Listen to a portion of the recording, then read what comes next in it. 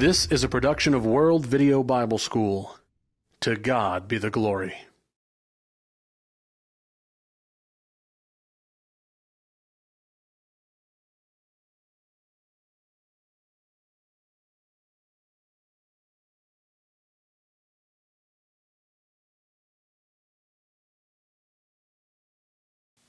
Hello. Welcome back to our ongoing series of lessons on what the Bible teaches about angels, produced by our good friends at World Video Bible School in Maxwell, Texas. My name is Travis L. Quitermus, and I'll be your teacher for this series of lessons. For the past 20 plus years, there's been a wave of angel mania. People have been writing books on the subject. I myself wrote a book on the subject. People have produced movies and documentaries, and there have been all kinds of sensational claims made about angels. I wrote a book on the subject initially to address some of those misconceptions, as well as to set forth an in-depth study of what the Bible teaches on angels. More in-depth, in fact, than we are able to do even in this series of 13 lessons. If you have enjoyed this series and you would like to know even more about what the Bible teaches on the subject, then let me recommend to you my book, The Host of Heaven, A Biblical Study of Angels. My book was published by Brother Sam Hester and Hester Publications in Henderson, Tennessee, and it's widely available through a number of our Brotherhood bookstores. As I teach and preach on the subject of angels, one of the most commonly asked, in fact, I would say the most commonly asked question I receive is this: what about guardian angels? Maybe that question has already occurred to you as you have watched this series of lessons. In 1994, Time magazine did a survey about what people believed about angels. And they found that 46% of the American people believe that they have a guardian angel. Now, if you remember an earlier lesson in this series on the work of angels, we pointed out that one of the 4 works that God has given His angels is to guard and protect His children. And I mentioned then that the Bible teaches there are angels who guard, but not guardian angels, at least as the denominational world defines that doctrine. And I told you we would be having a more in-depth study of the subject, and in this lesson and in the next lesson, we are going to seek a biblical answer to the question, do you have a guardian angel? Again, the Bible teaches there are angels who guard, but not guardian angels. Now you may be asking yourself, Brother Travis, that sounds like a distinction without a difference to me. Are we playing word games? No, we're really not. In this first lesson, I want to show you the difference between angels who guard and guardian angels. We want to define the doctrine very carefully. We want to compare it against the Scripture. And then we want to look at some of the proof texts that are misapplied where the question, the doctrine of guardian angels is concerned. Now, the Bible does teach there are angels who guard. Let me give you 2 passages in your Bible that you can look at with me. I'll be teaching from the New King James Version of the Bible. Turn with me in your Bibles, first of all, to Daniel chapter 6. This is the well-known story of Daniel in the lion's den. You remember that Daniel's political enemies connived to have Daniel cast into a den of lions very much against the wishes of the king, but he had been tricked into signing a law that nonetheless condemned Daniel to death. And the law of the Medes and the Persians had an unusual quirk, that once it was signed into law, not even the king could revoke it. So sadly, the king Darius had his favorite servant cast into the den of lions. He spent a sleepless night worrying about the fate of his favored servant Daniel. The next morning he went early to the den of lions. He ordered the stone rolled away. Let's pick up the reading in Daniel chapter 6 in verse number 20. The Bible says, "And when he came to the den, he cried out with a lamenting voice to Daniel. The king spoke, saying to Daniel, Daniel, servant of the living God, has your God, whom you serve continually, been able to deliver you from the lions? Then Daniel said to the king, O king, live forever. My God sent his angel and shut the lions' mouths, so that they have not hurt me, because I was found innocent before him, and also, O king, I have done no wrong before you. Then the king was exceedingly glad for him, and commanded that they should take Daniel up out of the den. So Daniel was taken up out of the den, and no injury whatever was found on him, because he believed in his God. So notice then that God sent one of his angels, and that angel played the role of the lion tamer, and he tamed that ferocious, savage pride of lions, so that Daniel had not even a scratch on him. Now let's look at an example from the New Testament. In Acts chapter 5, we find that the Jewish authorities have thrown the 12 apostles into prison. And let's pick up the reading in Acts chapter 5, beginning in verse 17. The Bible says, Then the high priest rose up, and all those who were with him, which is the sect of the Sadducees, and they were filled with indignation, and laid their hands on the apostles and put them in the common prison. But at night an angel of the Lord opened the prison doors and brought them out, and said, Go, stand in the temple, and speak to the people all the words of this life. And when they heard that, they entered the temple early in the morning and taught. But the high priest and those with him came and called the council together with all the elders of the children of Israel, and sent to the prison to have them brought. But when the officers came and did not find them in the prison, they returned and reported, saying, Indeed, we found the prison shut securely, and the guards standing outside before the doors. But when we opened them, we found no one inside. Now when the high priest, the captain of the temple, and the chief priests heard these words, they wondered what the outcome would be. Then one of them came and told them, saying, Look, the men whom you put in prison are standing in the temple and teaching the people. So here we see that God sent an angel who miraculously engineered a wonderful jailbreak for the apostles of Jesus Christ, and they went about their work of teaching and preaching the gospel. So here are two examples then of angels sent by God from heaven to earth to guard and protect His faithful children. So the Bible teaches there are angels who guard. But what about the doctrine of guardian angel?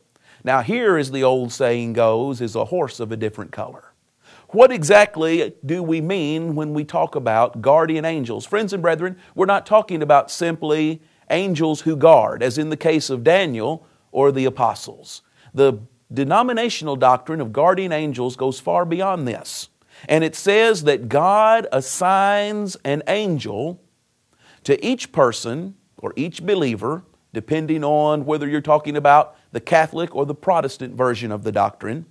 And it is the responsibility of this angel to guide and protect his ward in all situations, separate and apart from the teaching of the Scriptures. Now let's repeat that one more time so we understand exactly what we're talking about. The denominational view of guardian angels is that an angel is assigned by God to a person to guard and guide them separate and apart from the Scriptures. And friends, that doctrine is false from beginning to end. It is wholly without biblical support. In fact, it contradicts what the Scriptures have to teach. Now, the Roman Catholic Church, while not making the doctrine of guardian angels a part of their faith system, nonetheless emphasize the doctrine of guardian angels. In fact, we have them largely to thank for that doctrine in the world of Christendom. Roman Catholics believe that each and every person, good or bad, has an angel assigned to them. Protestants, on the other hand, restrict the role of the guardian angel to believers and children. They do not believe that unbelievers have a guardian angel assigned to them. Muslims believe that God assigns two angels to follow every person who has ever lived. There is one angel who records your good deeds. The second angel records your bad deeds. On the day of judgment, they report to Allah, the Arabic word for God, And if the good deeds outweigh the bad deeds, then you are admitted into paradise. Otherwise, you're consigned to hell. There is a version of the doctrine of guardian angels in both Judaism, also in Hinduism. Now, among churches of Christ, there are those who believe that God does indeed assign angels to watch over people, but they rejected the part of the doctrine that suggests that these guardian angels guide someone, influence someone separate and apart from the Scriptures. Restoration scholars like Alexander Campbell, J.W. McGarvey, and B.W. Johnson, and in more recent years, Brother Charles Hodge, have accepted and taught this view of guardian angels. Again, they reject the idea of these guardian angels guiding us, influencing us, separate and apart from the teaching of the Scriptures, but they do believe there is some biblical support for God assigning angels to watch over people. Now, I don't believe the Scriptures teach even that, and we'll give our reasons for that in this and also in the next lesson.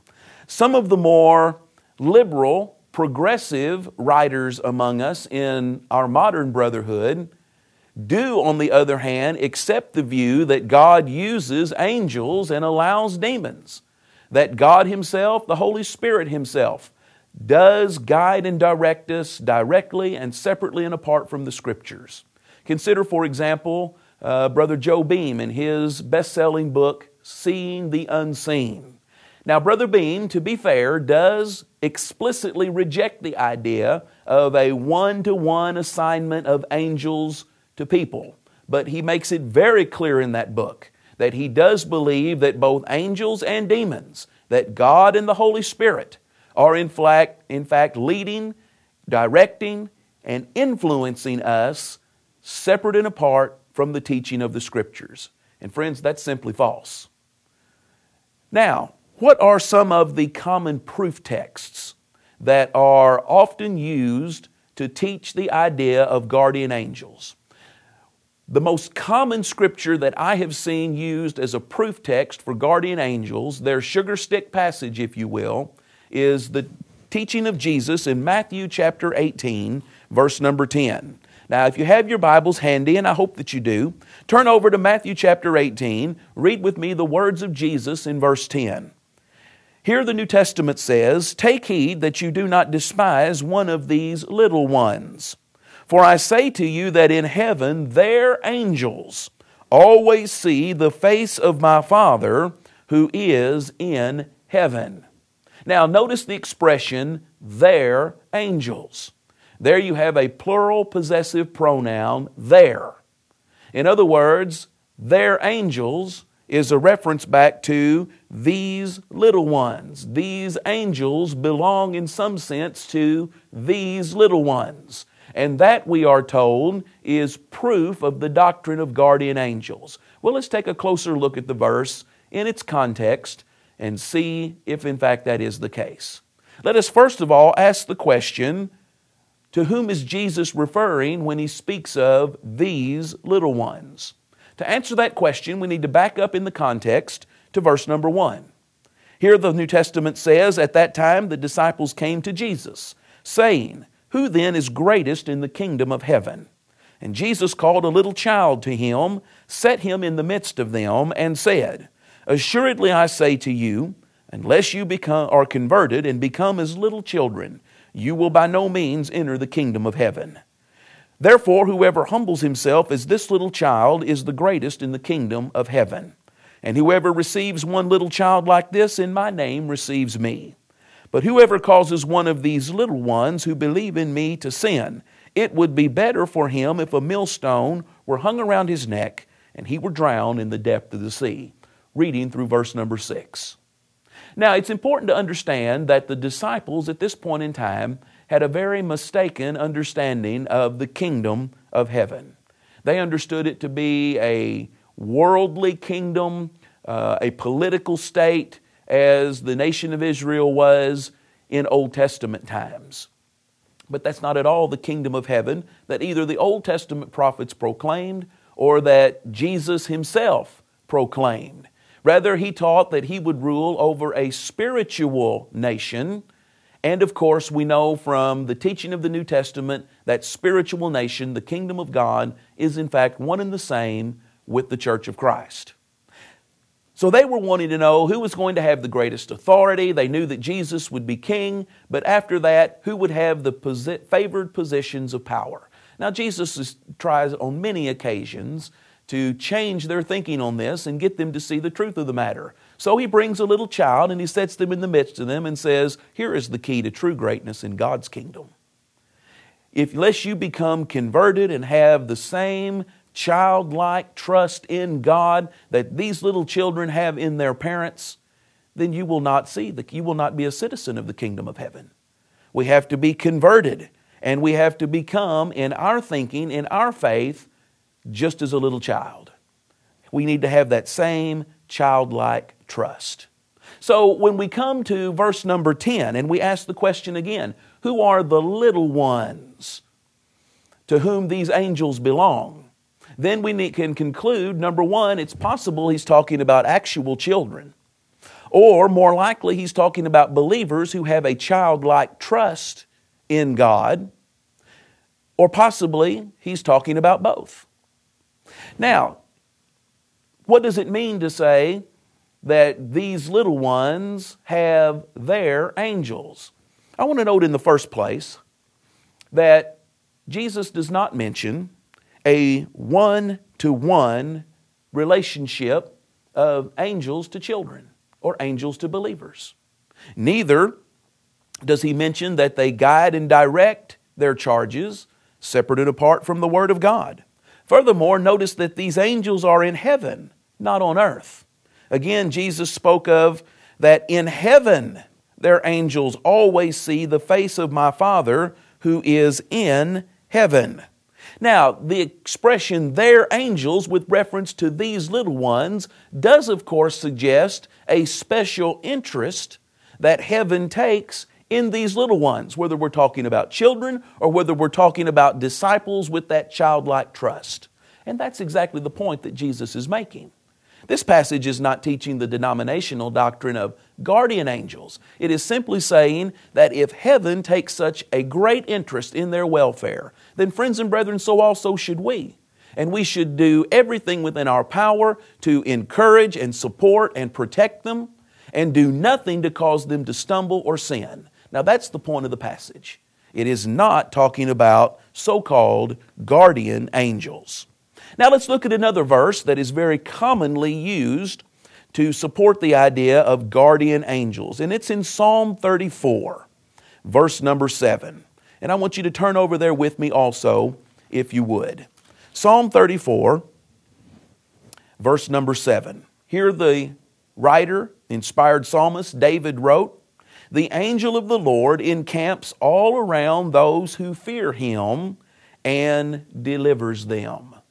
So here we are told we have clear proof of guardian angels. The angel of the Lord encamps all around those who fear Him and delivers them.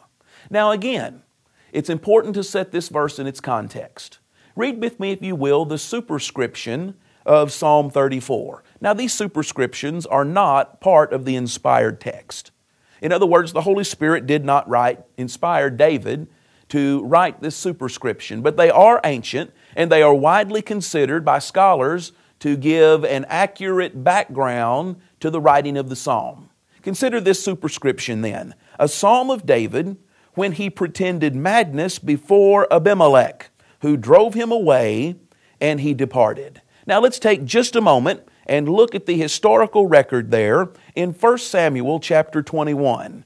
It's not one of David's better moments.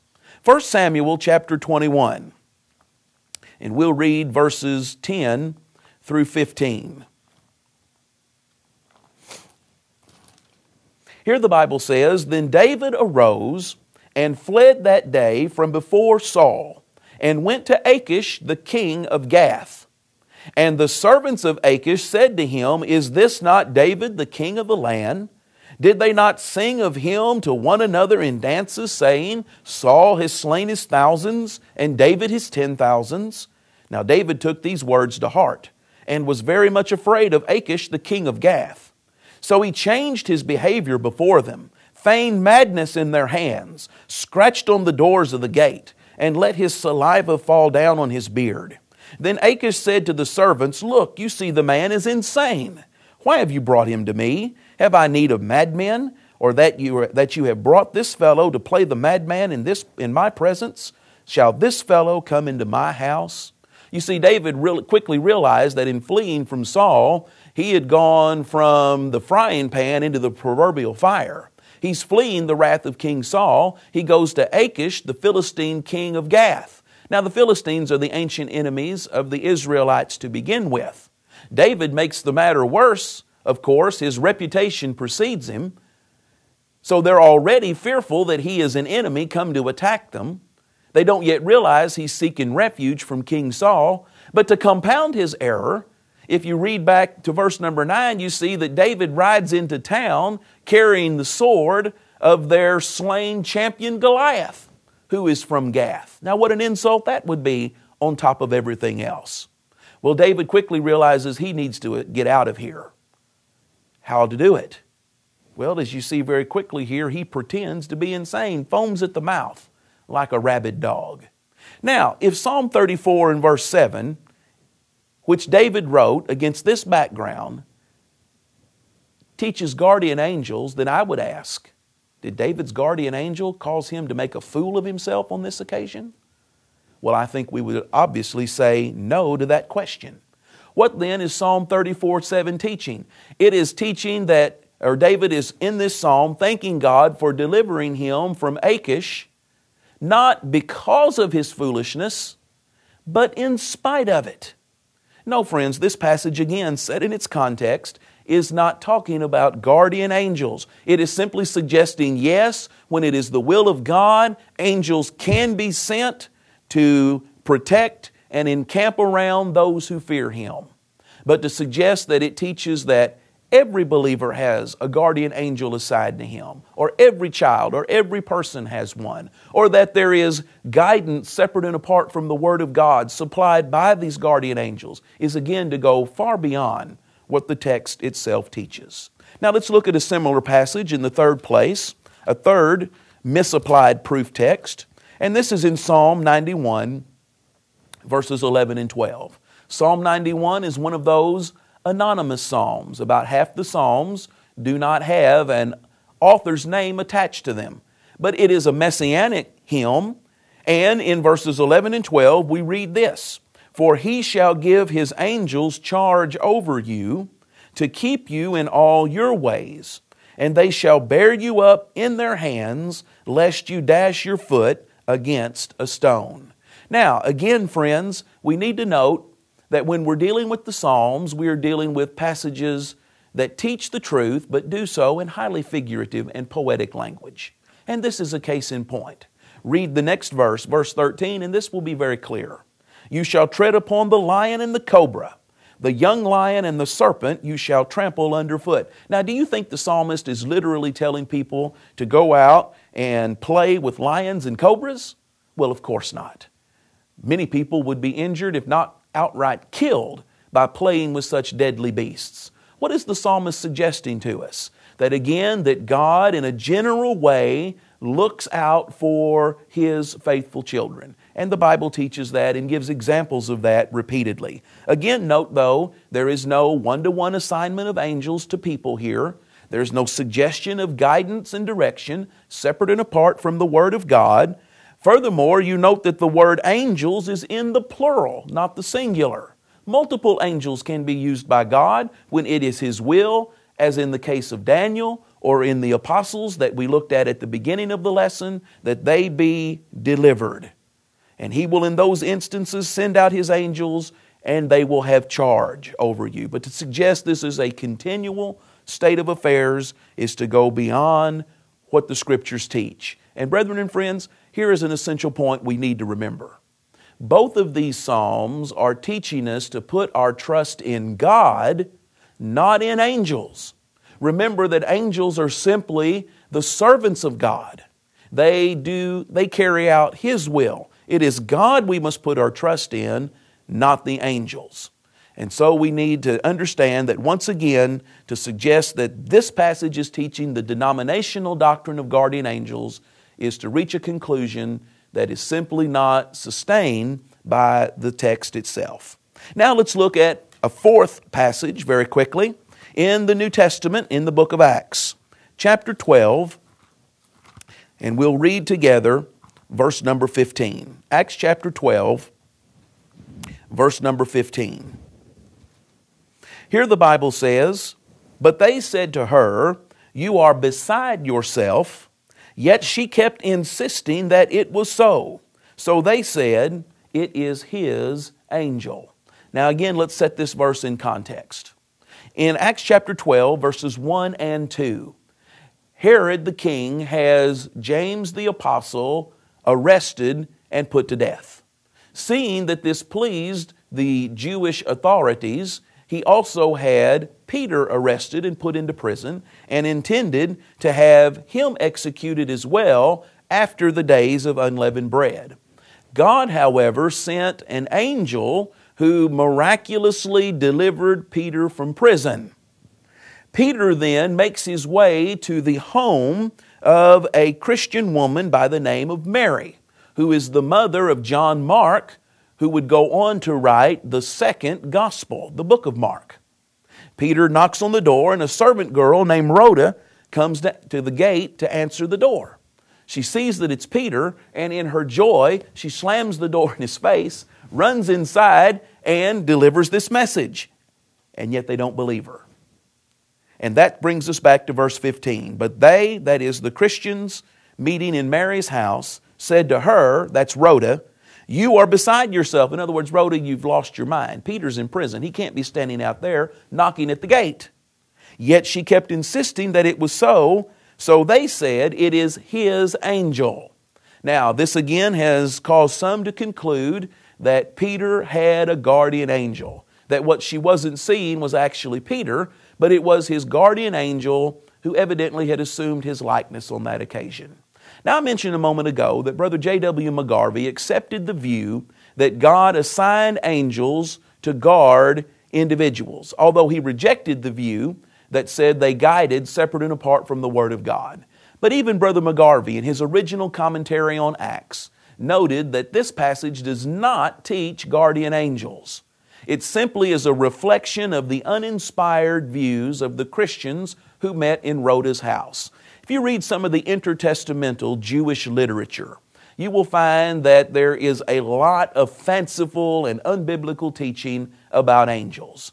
And this, no doubt, had influenced some of these Jewish brethren who were meeting in Mary's house. They may have accepted the view of guardian angels, but it does not follow that the text is teaching that. It is simply reflecting the views of the brethren on that occasion. And I believe, as Brother McGarvey believed, that they were simply in error on that occasion. Now, let's look at one final passage that is often cited as proof of the denominational doctrine of guardian angels. And that is Hebrews chapter 1 and verse number 14. Now, this is a passage that we have often referred to in our study of angels. Sadly, this is one instance where it is being misapplied. In Hebrews 1:14, the inspired writer asks this question of angels: "Are they not all ministering spirits sent forth to minister for those who will inherit salvation?" The American Standard Version says that the angels are sent forth to minister on behalf of those who will inherit salvation. Now again, notice that the expression ministering spirits, a reference to angels, is plural, not singular. So that would militate against the idea that there is a one-to-one assignment of angels to humans. Rather, multiple ministering spirits are sent forth, and that's another important point. If the guardian angel has already been assigned to us, then he doesn't need to be sent forth from heaven to work on our behalf. Friends, this passage teaches that in a providential way, in a non-miraculous, invisible, behind-the-scenes way, angels act as God's secret agents carrying out His will. As we noted in an earlier lesson, they will not speak to us. They will not appear to us in a miraculous way. They will not do anything supernatural. They will, as Hebrews 13:2 says, behave unwittingly. That is, in such a way as not to reveal themselves as angels. That is the way angels work in the world today. The passage does teach that God uses angels to carry out His providential will, that they act as His servants and ours. But it does not teach the denominational view of guardian angels. Again, note there is no suggestion in the verse that angels guide and direct us separate and apart from the Word of God. Instead, the Bible teaches they are sent forth repeatedly, according to the grammar there in the Greek text. Again, if they're always there, they wouldn't need to be sent forth repeatedly from heaven to earth in order to carry out the orders of heaven. And so, friends, here are some texts that are commonly misapplied where the doctrine of guardian angels is concerned. In our next lesson, as we continue to answer the question, do you have a guardian angel? We will present some logical and scriptural arguments that will refute the denominational doctrine of guardian angels. Thank you for your very kind attention. We hope you'll be back with us for our next lesson. Thank you.